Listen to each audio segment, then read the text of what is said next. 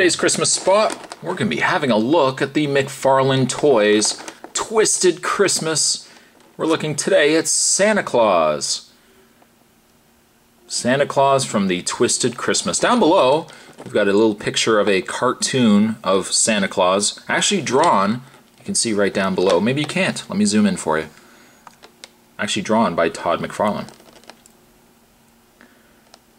Now, being that this is a Todd McFarlane toy, it's obviously not going to be very child friendly.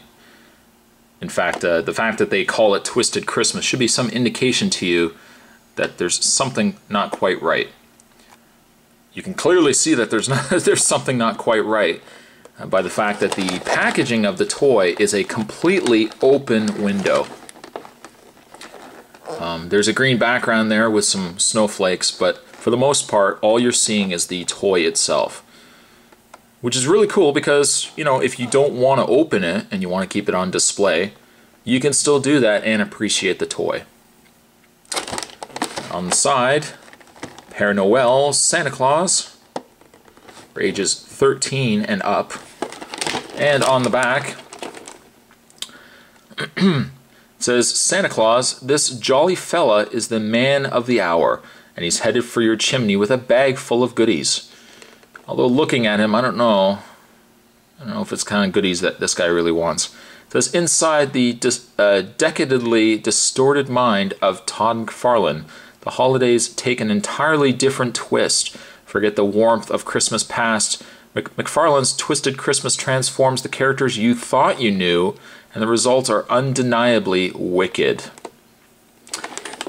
Also available in this wave, or in this series of figures, there's a very attractive Mrs. Claus, Rudy the reindeer, we got Snowman, Jack Frost, and finally Santa's little helper. Not to be confused with the Simpsons dog. I don't think these guys are ones you would want to keep as pets. I'm curious, one thing I'm curious about is the fact, I wonder if this mask comes off. Because on the back here you can see that Santa Claus, let's zoom in, shall we? Just in case this is a variant, pardon my finger, just in case this is a variant, just want to show you guys the face of this Santa Claus toy. That is very cool. It says, Sleigh Bells Ring. Are you listening? For more news and for more information on upcoming McFarlane toys, pretty much all Halo stuff, check out www.spawn.com. Now what I'm going to do is I'm going to get this opened up, and we are going to have ourselves a look, first I'll just adjust the camera, we're going to have ourselves a look at Kris Kringle Santa Claus. Stay tuned, guys, there is more on the way. Don't go anywhere. It seems that all the Twisted Christmas figures all come with a display stand. As you can see, it's some snow, some sleigh bells, and of course some very large footprints. Within those footprints are some pegs, which also coincide with the peg holes that are on the undersides of Santa's feet. Santa is very top heavy, so I would think use of this display stand very crucial, so that poor Santa doesn't topple over. Because if he topples over, I'm betting none of us are getting presents. Now really, looking at Santa Claus here, I don't know if we necessarily would want gifts from this guy. He is pretty scary indeed. I think a lot of the scariness comes from his very sharp claws that Santa is sporting. It looks as if he is part, I wouldn't say necessarily part robotic, but it looks like the claws themselves have been riveted to his hand. He's got these little ringlets all over his fingers, as you can see there. And even the claws themselves look as if they've been bolted to his fingers, as you can see there. Very, very long fingernails, I might add, or very long blades. Very similar to a Freddy Krueger style glove. Now my only real concern I don't know if you can hear that, but to me that is the sound of something that could easily break if you package this the wrong way. If it certainly falls off your shelf and bangs and hits the floor, these could break. So a little bit of caution, I think, would certainly be good for a figure like this. Now you see his hat is moving. There's stuff going on in there. We'll get into that in a second. Other things to point out is Santa's really curly shoes, which I really like. I think that's neat. Santa's, of course, his Santa pants with a little belt going on there. He's got a very yellowed shirt as well. And he's got the fur trim going all the way around his jacket. Really nice detailing in the jacket as well. There's some, where the creases are in the jacket themselves, there's a darker wash that's been applied. I really like that quite a bit.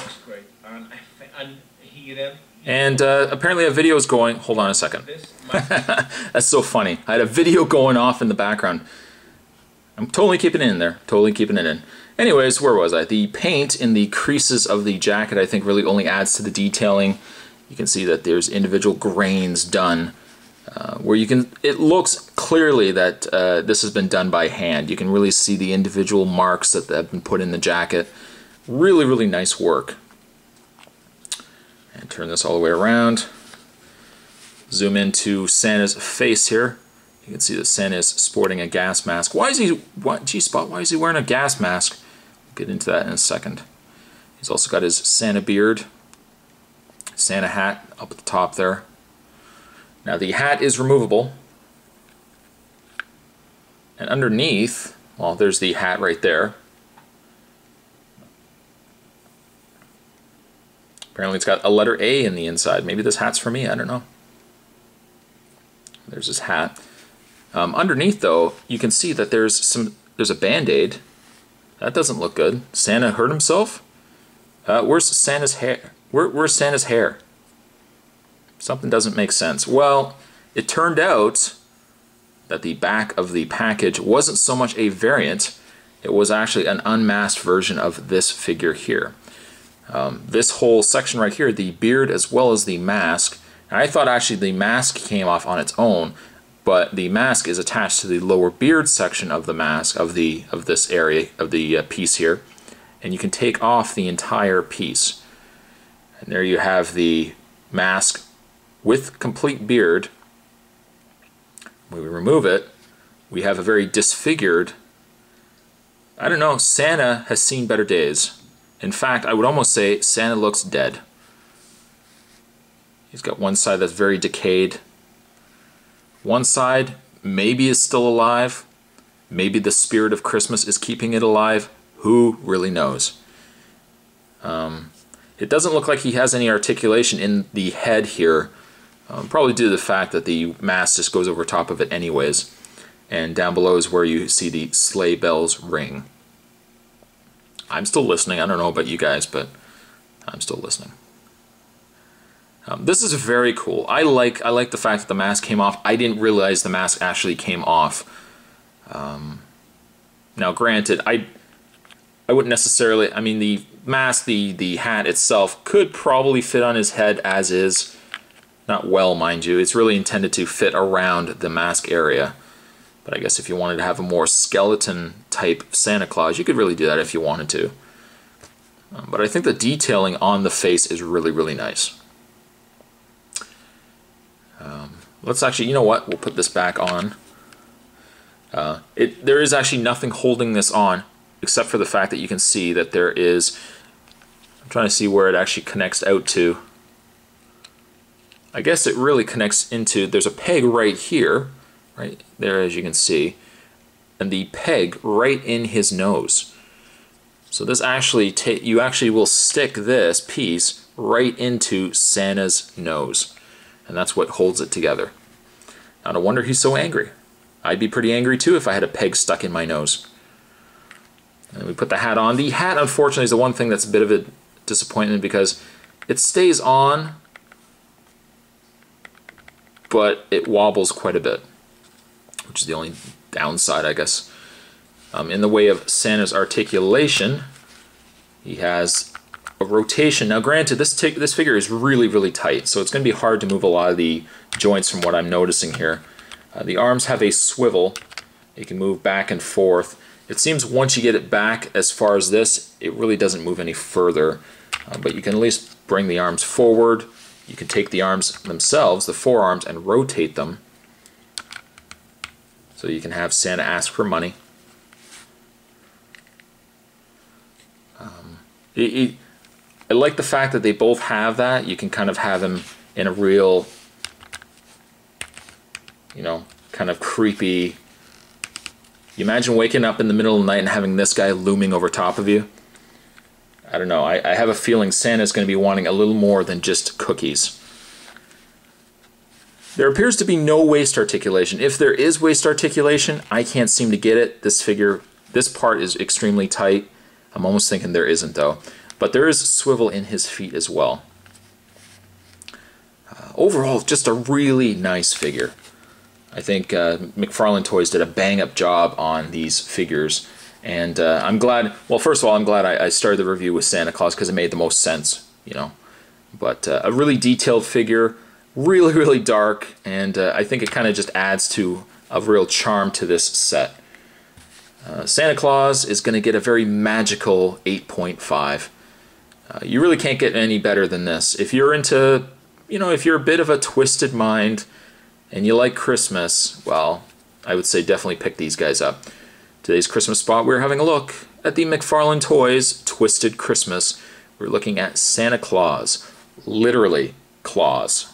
Very, very sharp. And also, I want to point out too that these are, we can joke about it, but these are actually pretty sharp. At least the ends of them are. So I wouldn't necessarily be running in the hall with this guy in case you poke your little brother's eye out.